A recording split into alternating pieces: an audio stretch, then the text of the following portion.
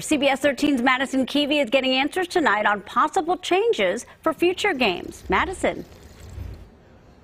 Yeah, so the question is just how many fans did DOCO and downtown see over those first two playoff games? Well, to give you an idea, if you didn't see our coverage, I would not be able to do what I'm doing right now because this area was packed with fans. But the question now for some, was it more than downtown could handle?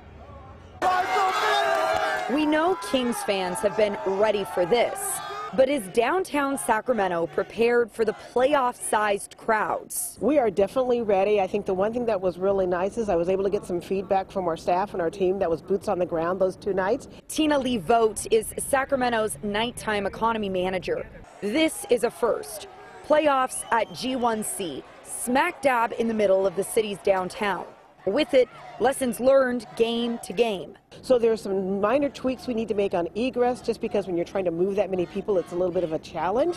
But for the most part, it was really smooth. So how many fans showed up and showed out? G1C had around 18,000 people. The DOCO Plaza, another 5,000. And the Section 916 watch party, 2,000 fans. And there's so many people, and you have to be aware. But you know, it seems like the last two games, everything's went good. Add to those numbers of around 25,000 fans, more out to see the beam shine after wins, which caused traffic delays and slowdowns on the exit.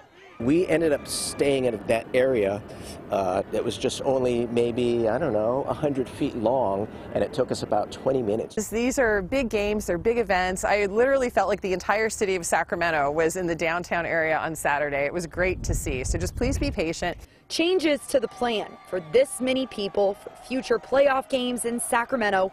Focus will be on the flow of traffic and the crowds when it's over.